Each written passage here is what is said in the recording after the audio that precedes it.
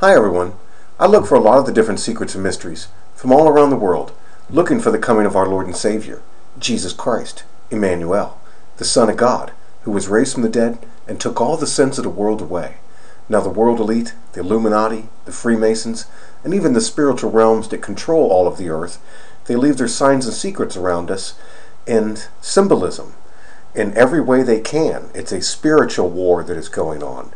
And the human being is known as a host for these spirits. So that's how all of these things can be done all around the earth.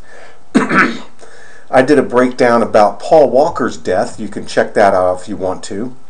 And I showed how it was all actually meant to happen, weaved into the fabric of the earth, and part of the fate showing the end of grace and mercy coming, a basic warning to all of the earth. And then they come out with this Wheel of Fortune show. Well, so they came out with this, the Fast and Furious right here. But the main thing that I wanted to show is, for most of the people who have been following my channel, this will show everything about the end of the age. This will prove that this was not a mistake by Paul Walker's death, and it was not a mistake that this episode was ran right here, where they showed the Fast and Furious. This is showing what's coming at the end of the age. Even these three individuals represent every single thing that is coming, with the gold, and then the right hand of God being red, and then the left hand being blue, the red being vengeance, basically, coming. At the time of the end of the Bible, we enter what is known as the time of Esau, and the time of the sword, right here. And Jacob's time is over. But Jacob goes to basically the throne, like when Jesus gets the throne.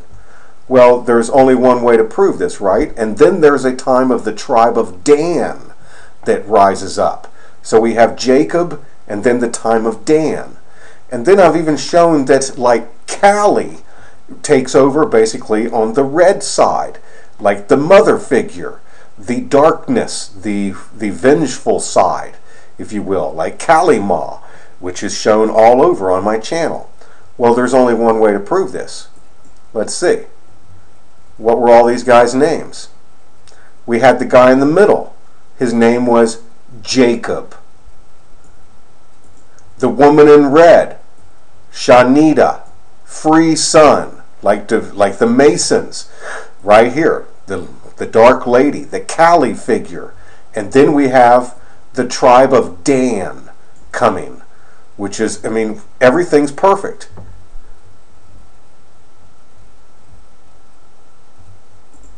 You have Jacob now on the throne. He goes gold. You have Kali, the darkness, on the right side. And you have the tribe of Dan over here. If you don't know your Bible, this might seem crazy, but if you do know your Bible, this proves everything. This proves that all of this was meant to happen by the spiritual realms.